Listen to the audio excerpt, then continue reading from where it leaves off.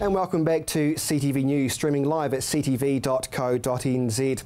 Well, social media was abuzz late last night after a 16-year-old stole a front-end loader and took it for a dangerous joyride across the city. Many residents captured the slow-moving chase, which eventually ended, but after 90 minutes. A 16-year-old is facing a spate of charges following a wild ride in a front-end loader last night. The teen led police on a slow-speed chase through East Christchurch just after 10 p.m, before officers threw a can of CS gas into the vehicle cab, forcing him out. He was then arrested, uninjured and charged with a range of offences, including unlawfully taking a motor vehicle, aggravated assault, intentional damage, failing to stop, driving with excess breath alcohol, failing to comply with a prohibition from driving and reckless driving.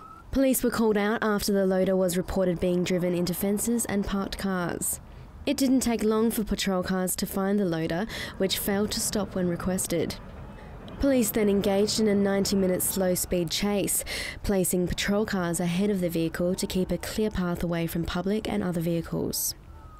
Shortly before midnight, the loader made it to Fitzgerald Avenue, driving on the wrong side of the road. Police then threw in a gas canister and the vehicle came to a stop. Police are asking anyone who has since discovered property damage which may be linked to the incident to come forward. They're also reminding businesses to lock away equipment. This is the second incident of this kind this year in Christchurch.